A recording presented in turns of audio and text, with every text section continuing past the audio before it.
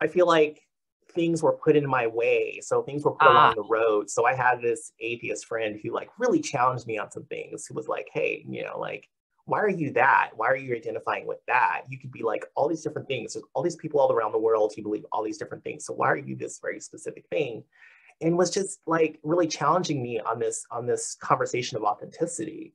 And you know, saying to me, well, there's a lot of people doing that. Like, you don't have to do that just because a lot of people are doing that. You don't have to do that just because somebody told you you have to do that. There are options. And then I had, you know, like my spouse had been done with the church for a while and didn't really tell me because I was still like really trying to be invested because I thought that that was my only option. And that's the thing, options. When you don't, when you're not taught that you have options, this is nothing against anyone that like, my parents are amazing, you know, everybody's amazing. It's just when you're programmed to believe that you don't have any other options, and then you start programming yourself, you start that feedback loop of thinking that you don't have any options and that that's the only way, that you somehow magically found the right way. Oh my God, I found it, right? then you start thinking that that's it. And what I'd like to put forth is that look at everything happening in the world. Look at all the heinous things that have happened in history, right? So think about it, right? So Source is holding all of this, right? It's this big algorithm. It's this mathematical perfection that's always ebbing and flowing and working itself out, right?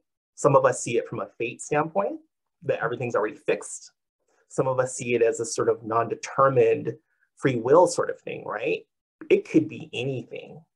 And we find ourselves fixed in this state of focus called a human life, right? And we're seeing things linear. We have this thing called time as humans. We like abide in it, right? That's like our doctrine. That's our religion, is time, right? Oh my God, I don't have enough. Oh God, you're so right. That is the one overarching human religion. Yeah. That is the overarching thing. Yeah. Everything is time. People, you know, destroy themselves over time, right? And so if you think about all the things that have encompassed, you know, you think about like the different types of slavery that have happened in the world, the different wars that have happened. You think about, you know, nuclear weapons, like you think about all this really horrible stuff, right? Okay, so Source is holding all that.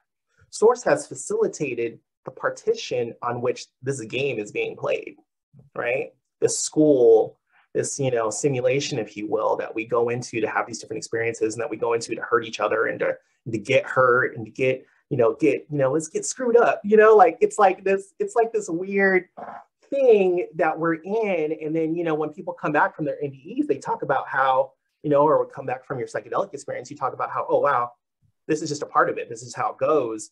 We're feeding all this information. We're feeding all this knowledge into the collective, and we're all becoming smarter because of it. And so I think a lot of that stuff has happened. A lot of these bad things that happen are horrible, absolutely horrible. But think about this. Your God is facilitating all of it. Mm-hmm. So that makes me think that when people say something like, okay, God is good, that's a very human terminology. That's a very, you know, level one sort of understanding of what God is. But there are things like even in the Christian Bible that are like, well, who knows the mind of God? Who knows what God is?